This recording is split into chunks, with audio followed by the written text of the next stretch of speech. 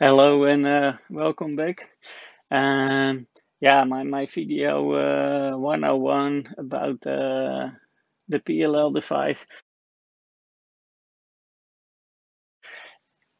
Somehow it felt it was not really finished. I did made a very nice box and everything, and it's but now I really installed it, and I thought, okay, I wanted to show you the project as well.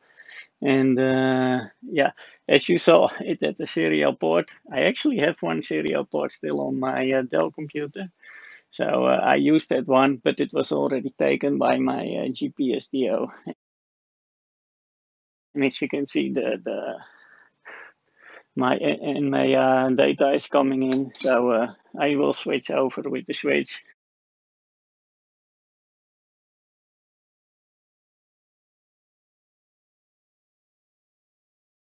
and then I show you a little bit that we actually can change the frequency and everything. And as you can see, it found a nice spot just on top of the other distribution amplifier. So okay, as you can see, I installed it right here. It is connected to external reference, the serial port, and the power. The power is, of course, connected to my 12 volts on board. Here is the frequency counter. You see this port is programmed to 50 megahertz, and it's exactly because, of course, it's on the external reference. So I close my GPS program. Then I have here my shortcut. I need to switch over and first put to English. Then we can do open port, and then it will quickly read poof. And I can zoom in. Maybe you can see that the port 4 is 250 megahertz, as you can see right there.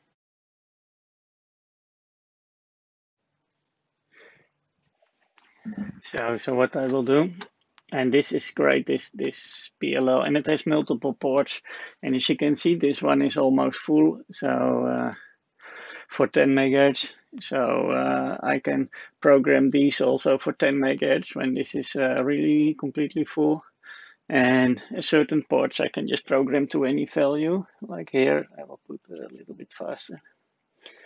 Here you have the 50 megahertz, but if I want also this for 10, then I just say 10 megahertz program.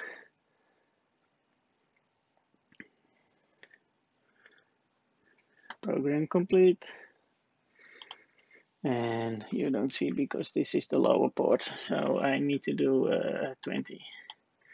Then I don't need to change the ports. 20 megahertz program, puff 20. And so sometimes I think this one has 25 or 50 megahertz reference.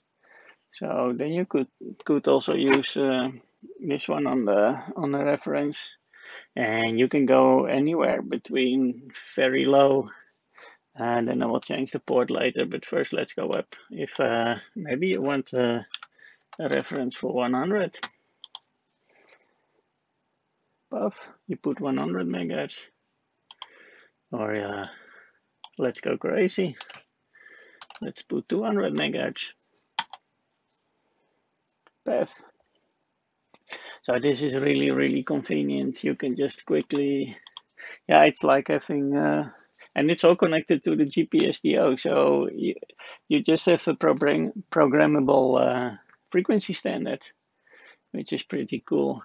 I like to see how low it goes, to be honest, because I haven't tested yet. So let's go to the B channel. We can put a little bit, and then it's gone. Okay, 100 megahertz. That is the limit also. So that's why you don't see. So let's go back to 50. 50. Okay, now we try to go very low just to see.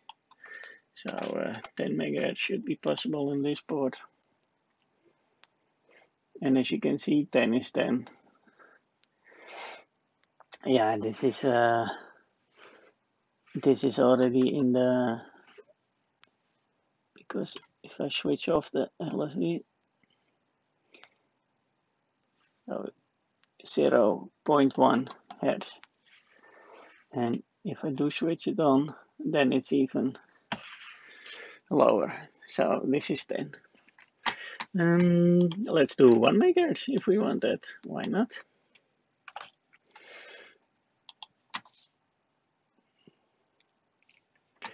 And then we can also do a half. It should go to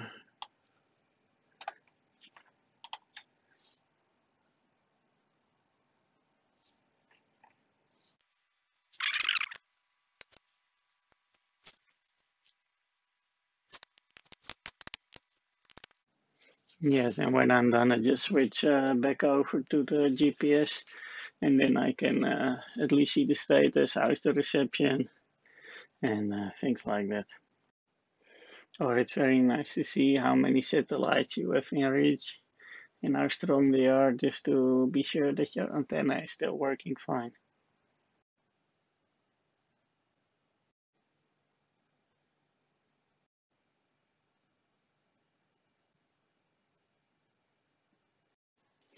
So that's it. That was the free programmable 6-port PLL. I think this was just the last part that I needed to add to the video, but I didn't. So I did that with this one. If you got interested about this device, then um, it is video 101 and video 76, I believe. I will put the links in the bottom. Thank you for watching, and I hope to see you next time.